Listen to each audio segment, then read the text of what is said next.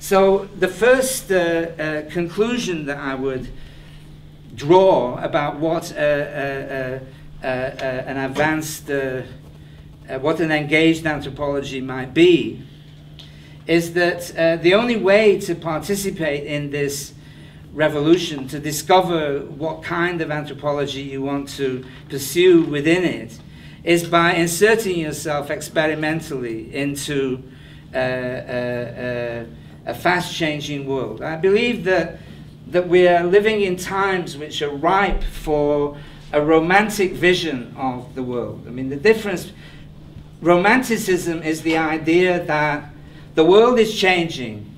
It's changing so fast, it doesn't make any sense to learn the rules about what's going on in the world in order to adapt to them. The only thing that counts is what's between your ears. So what you do is you try and improve the quality of what's between your ears so that you can react sensitively and practically to the unfolding events that you're inserted into. So the important thing, therefore, is not to have some plan of where you want to go with it all, but to insert yourselves experimentally and practically into this process.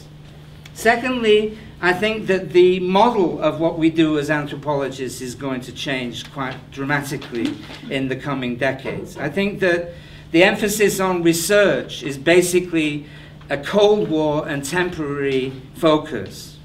I mean, before the Second World War, university teachers were that. They just taught people, bums on seats, got people like you to sit through a lecture.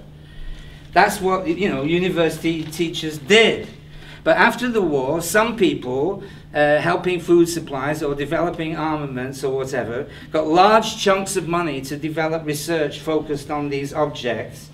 This research money was then emulated by the social sciences, who actually, of course, did not produce knowledge that anybody wanted, but they still thought that it would be cool to emulate the scientists who did get the money by saying what matters is research and publication and so on. But this model of giving priority to research and publication is already crumbling. The universities will not be able to sustain this novel. And what I believe, you know, higher education will revert to is that it will become a form of education. And I think that anthropology is very well suited for the reasons that I have tried to lay out to you today, because of its engagement with humanity's largest social project, because of its ability to speak to our place in the world of everyone and everything. That anthropology is and should be considered to be a branch of education more than a specialized branch of research and publication. And I think that if that was so, it might well be that anthropology would escape from its academic straitjacket. I mean, if anthropology is what do we need to know about humanity as a whole that will help us make a better world, there are many people who can contribute to that process. Economists, sociologists, political scientists, philosophers, literary scholars, and so forth. So, I mean, I think that anthropology could well evolve into something which is both still a narrow academic discipline, building on its established historical trajectory, and a much more diffuse body of intellectual inquiry that people of many disciplines may wish to participate in. I mean, there is a model for this, which is that after the Second World War, the idea of development, the idea that we want to improve the economies of the world's societies as a whole, to reduce the gap between the rich and poor, that notion of development brought people from many disciplines together. So too did feminism, Marxism, and other synthetic definitions of the problem. So I'm pushing, if you like, for an anthropology which is definitely engaged.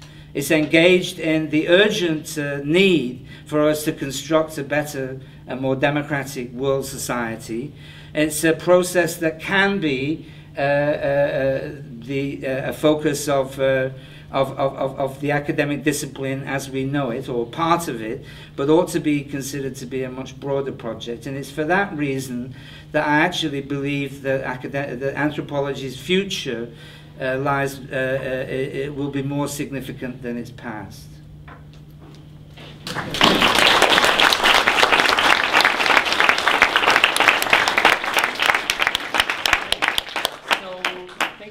Keith, that was a fantastic postmodern manifesto, and it's nice to be pre-modern. Yes, exactly.